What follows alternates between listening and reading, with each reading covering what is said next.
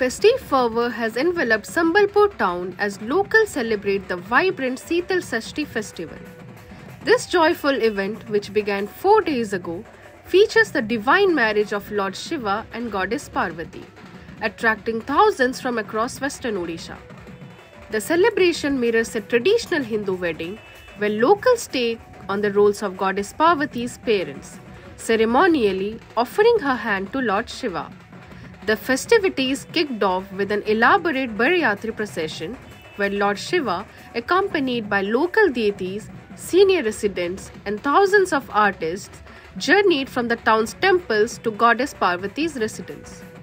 Preparations for Sital Sasthi began on the auspicious day of Akshaya Tritiya with fund collection through a ritual known as Thala Utha.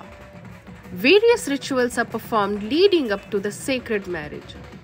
This year, around 7,000 artists from across India have been invited by different Sital Sasthi organizing committees to participate in the celebrations. Following the divine wedding, the newlywed deities will be a part of grand procession through the city on Tuesday night.